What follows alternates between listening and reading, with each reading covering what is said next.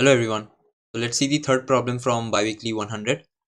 So find score of an array after marking all elements. You are given an array nums consisting of positive integers. Starting with score 0, apply the following algorithm. Choose the smallest integer of the array, okay? That is not marked. If there is a tie, choose the one with the smallest index, okay, fine. Add the value of the chosen integer to score, okay? Mark the chosen element and its two adjacent elements if they exist, okay? Repeat until all the array elements are marked, okay? Return the score you get after applying the following algorithm. So if we see the examples, this is the array, okay? 1 is the smallest number, right? Okay, we have chosen it and we have marked it as well as the two elements adjacent to it, right? It's left and right, isn't it? So we have marked them, okay, fine. Now 2 is the smallest unmarked element, so we mark its left and adjacent element, okay? This is the 2 unmarked 2, so we mark this 5, okay?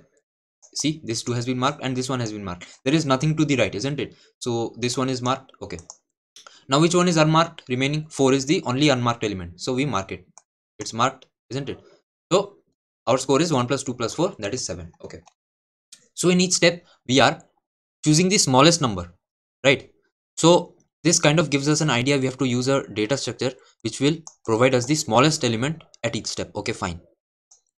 Now we need to mark the indices, right? We have to mark the indices at each step, okay. Now how do we know that all the elements have been marked? We are marking the indices, okay, not the elements, because elements can be duplicate but not the indices, okay. So for that we can use a data structure called set, okay, in which we can put all the marked indices, okay. So whenever the set of size of the set is becomes equal to the size of the array, that means all the elements have been marked, isn't it? That is pretty basic thing, okay, fine. Now the thing is, we have to use a data structure which will provide us the smallest number at each step. So for that we can use a min heap priority queue, okay. So what we will do, we will use a priority queue, okay. Now in all of them and in the queue we will put all of them along with their index, okay.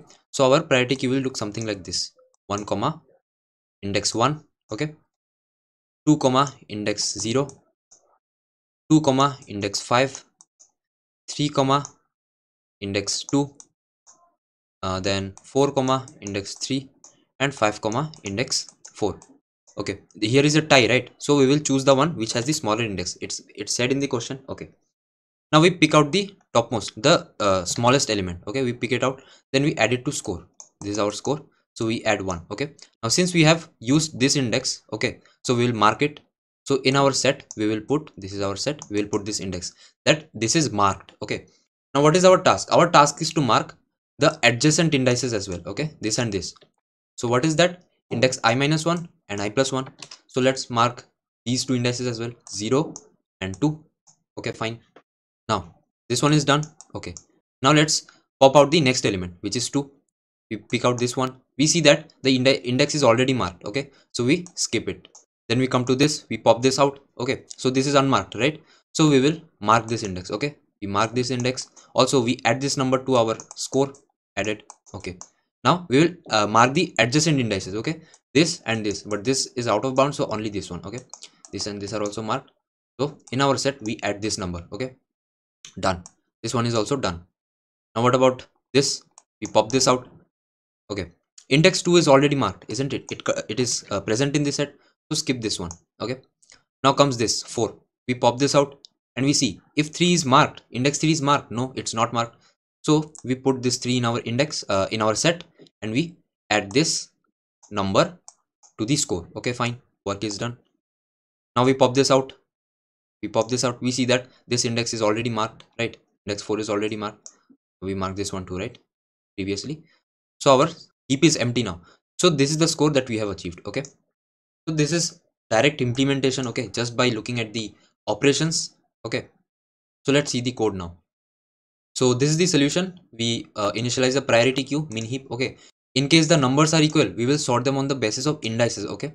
Otherwise we will sort them on the basis of the numbers itself, okay. So our priority queue will have something like this. This is the number, let's say n, and this is the index, okay, at position 1, at position 0, okay. So this is the thing. We put all of them, okay, offer them into the priority queue. Then we initialize our hash set to store the indices that we are marking. Okay, then we initialize our variable score, which is of type long. Okay, now while our heap is not empty and our set size is not equals to nums.length, right? When we will mark all the indices, it will contain all the indices, right? Our set will contain all the indices, isn't it? So that set size will become equal to our length of our nums, isn't it? Pretty simple. Okay, then we pop out the topmost stuff. Okay, then we will see the index. Okay, where is the index? At position 1, index 1, isn't it? So if this set contains the index, that means this index is already marked, so we will skip this one. Okay, otherwise we will add the element to the score. Okay, this is number and this is I at index 0 and 1. Okay, so we'll add this, we will add this. Okay, then if top of 1, that is if this one minus 1 is inbounds. Okay, if it is inbounds, then we will add it to set. Okay, we will add it to set, that means we will mark it. Okay, also if the current index plus 1, that is the index at the right, if it is inbounds, then we will mark it as well. Okay, by adding it to our set. So this is the work that we are doing. Okay, I hope it's clear. So let me repeat. We pop out the topmost stuff. Okay, and we will see if the index of that particular thing that we popped out, if it is contained in the set, that means if it is marked. If it is marked, then continue. Okay, no need to do anything. Otherwise, add that element to our score, right? Add that element to our score. Okay, after that, check the left index if it is inbounds. If it is inbounds, mark it by adding it to set. Then check the right index plus 1, isn't it? If it is inbounds, add it to set, that is mark it. Keep doing this until our set sizes doesn't become equal to nums.length. Okay, then after that return the score finally. So this is the solution, totally implementation based. The time complexity is a big O of n log n. Okay, for n times we offer it into our parity queue. Okay, then while our heap is not empty, we keep popping it. Okay, so n log n, and our space complexity is a big O of n, right? A big O of 2n actually for this parity queue and this hash set, isn't it? So space complexity is big O of n. So this is our solution. I hope you understood it. If you have any doubt, don't forget to comment. Okay, other than that, if you like this video, do hit the like button, share and subscribe, and I will see you in the next one. Bye bye.